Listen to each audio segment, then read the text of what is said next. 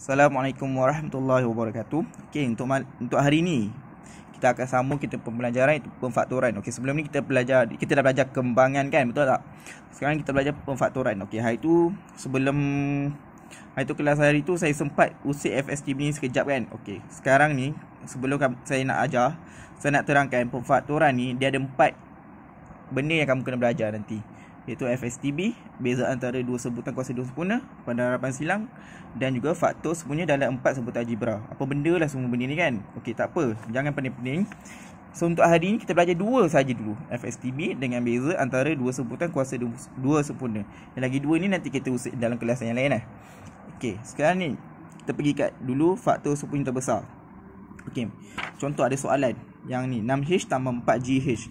Macam mana kita nak cari dia punya macam mana kita nak faktorkan benda ni? So kita kena guna FSTB. Okey, sekarang ni tengok, ni 6H, ini tambah 4GH.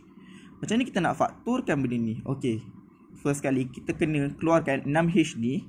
Kita cari di semua faktor-faktor yang ada, dan 4GH semua faktor-faktor yang ada. Maksud faktor tu ialah untuk dapatkan 6H, untuk yang ni 6H, apa kali apa dapat 6H. Okey, ni contoh je, 6 kali H, 3 kali 2H, 2 kali 3H, 6H kali 1. Semua ni, semua faktor-faktor ni dapat 6H. Okey, bila kita dah buat semua faktor 6H, kita kena cari faktor 4GH pula. So apa kali apa dapat 4GH. Ni kita dah senaraikan, 1 kali 4GH, 4 kali GH, 2 kali 2GH. Ni semuanya. Okey, belum habis lagi. Ini baru faktor. Macam mana kita nak cari faktor sepunya? Sepunya maknanya yang ni ada, ini pun ada. Okey, kita tengok ni 6. Dekat sini ada 6 tak? Okey, tak ada. H, dekat sini ada H tak? Ada. Kita bulatkan. H. Baru satu. Ni baru faktor sepunya, ada satu je. Kita senaraikan ada satu. Ada H. Ada lagi tak? Okey, ada lagi tak? Tengok 3. Ni 3, ada 3 tak kat sini? Okey, tak ada. 2H. Ada 2H tak? Oh, ada. Kita bulatkan 2H. Kita bulatkan 2H. Okey, ni 2H. Apa lagi faktor semuanya dia? Apa lagi yang dua-dua ada nombor? Ni 2. Ini 2. Okey, ni faktor sepunya dia yang lagi satu. Okey, 3H. Sini ada 3H tak? Okey, tak ada. So tak ada faktor sepunya 3H. 6H ada 6H. 6H pun tak ada. 1. Okey, 1 pun ada. 1 ada. Dekat sini ada, kat sini ada. Jadi, yang ni adalah faktor sepunya bagi kedua-dua nombor ni. 6H tambah 4GH. Faktor sepunyanya ialah yang ini. Bila kita dah compare kan, apa yang dekat sini sama dengan yang dekat sini. Okey, faham? So ini adalah faktor sepunyanya. Okey, tapi tak habis lagi. Macam mana kita nak cari faktor sepunya terbesar, FSTB? Macam mana? Kita tengok ni, 1, 2, 2H, H. Okey, sekarang ni kan kita cari nombor yang paling besar. Okey, nombor yang paling besar kita dapat apa? 1 ke 2? 2 lah kan? Okey, kat sini ada 2 nombor yang ada 2. 2H dengan H. 2H dengan 2. Jadi kita nak pilih yang mana? 2H ke 2? Okey, untuk FSTB terbesar, ingat kita kena ambil yang ada. Kalau ada 2 dengan 2H, kita ambil yang 2H. Ambil yang sekali dengan unknown dia. Unknown yang dia bagi tu. Kalau 2 dengan 2H, 2H lah. Okey, contoh lain. Contoh dia ada macam H, ada X, 5X, 5, 1. Okey, apa FSTB untuk keempat-empat ni? 1 dengan 5. 5 lagi besar betul? Tapi kita nak ambil 5X ke 5? Kita ambil 5X yang ada huruf. Okey, so untuk yang ni 5X lah, dia punya FSTB. Untuk yang ni, FSTB dia ialah 2H. Alright, ingat Okey, tadi kita dapat dia punya FSTB 2H. Okey, sekarang ni apa yang kita perlu buat ialah untuk soalan ni, tak apa, kita salin balik.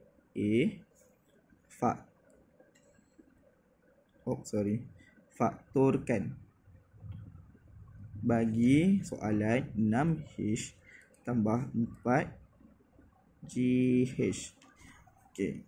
Bila kita dah senaraikan semua yang tadi tu, kita dapat FSTB-nya ialah 2H. Jadi, jawapannya ialah kita letak 2H di depan, kita letak kurungan, Okey, faham? Jadi, apa yang kita kena letak dekat dalam ni? Okey, kita tengok ni. 2H kali berapa dapat 6H? Kita settle yang ni dulu. 2H kali berapa dapat 6H? Kat sini, untuk dapatkan 6H, kita kali dengan 3. Okey. Okey, yang ni dah settle betul tak? 2H kali 3, 6H. Betul tak? Kita check balik. 2H kali dengan 3. 2H kali dengan 3. Okey, 6H. So, betul lah. Alright. So, 4GH ni. Tambah dengan, okey, 2H kali berapa dapat 4GH? Apa yang tak lengkap lagi? Okey, 2H kali, tak tahu, dapat 4GH. Okey, kat sini ada H. Kat sini ada H. So, H dah ada. Nak kena kali H lagi? Tak perlu. Okey, tengok ni. 2 dengan 4G. 2 darab apa dapat 4? 2 darab 2, 4 lah kan? So, 2 kena darab 2. Kat sini ada 2 lah. 2 dah 2, 4. Tapi kat sini apa yang tak lengkap lagi? Huruf G. Kita kena letak G. Nampak tak? Okay, kita check balik. 2H kali 3. 2H kali 3, 6H. Betul. 2H kali 3, 6H. Okay, 2H kali 2G. 2H kali 2G. 2 kali 2, 4. H kali G. GH. Okay. Dapat tak? Nampak? So, ini adalah pemfaktoran bagi soalan 6H tambah 4GH. Bila kita faktorkan, ini jawapan dia. Okey. Okey, kita sambung soalan yang kedua. Macam mana kita nak faktorkan 7X tambah 21XY? Okey, kita senaraikan semua faktor-faktor sepunya dia yang macam soalan yang saya buat tadi tu. Okey, soalan seterusnya. 7X tambah 21XY. Macam mana kita nak faktorkan benda ni? Okey, macam mana kita nak faktorkan? Mula-mula kita keluarkan 7X ni dia punya faktor-faktor yang ada.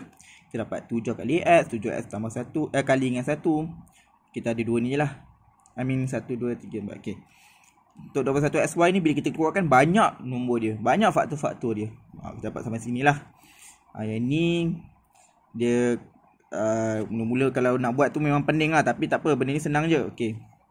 Sekarang kita tengok faktor sepunya. Okey, ni semua ni faktor. Semua ni faktor. Tapi faktor sepunyanya apa benda yang dekat sini ada dekat sini. Okey, 7. Ada dekat sini. X. Ada dekat sini. 7X. Ada tak dekat sini? Ada. 1. Jadi faktor sepunyanya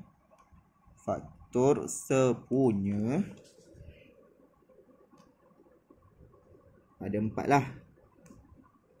Ada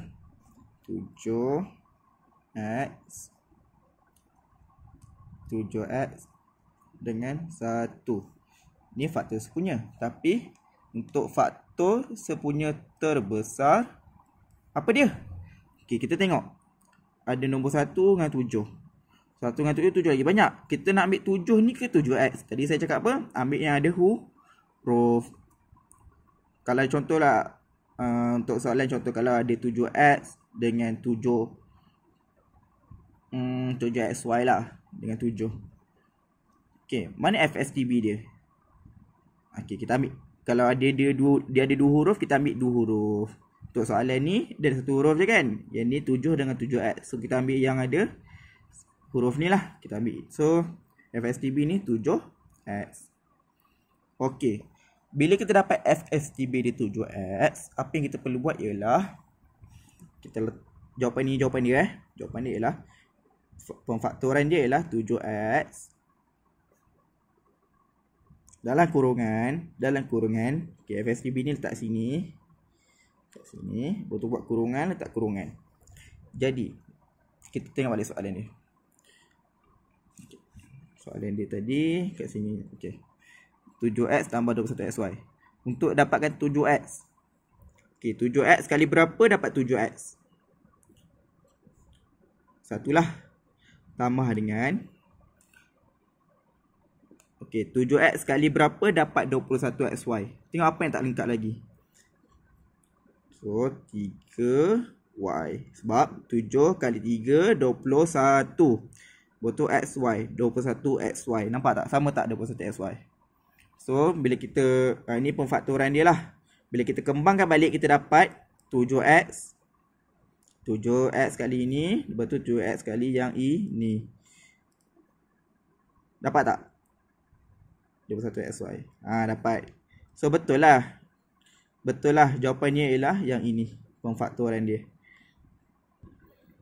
Okey, kita sambung. Macam mana kita nak fakturkan benda ni? Guna kaedah FSTB. Okey. Kita senaraikan dulu 3x. Punya faktornya ialah 3x kali 1. Apa lagi boleh? 3 kali x. Okey, ini sahaja. So, untuk 15. Kita keluarkan 15. Apa kali apa dapat 15? Rasa ini je lah. 5 kali 3. Dengan 15 kali 1. Ada lagi tak? Tak ada dah kan? Jadi, faktor sepunya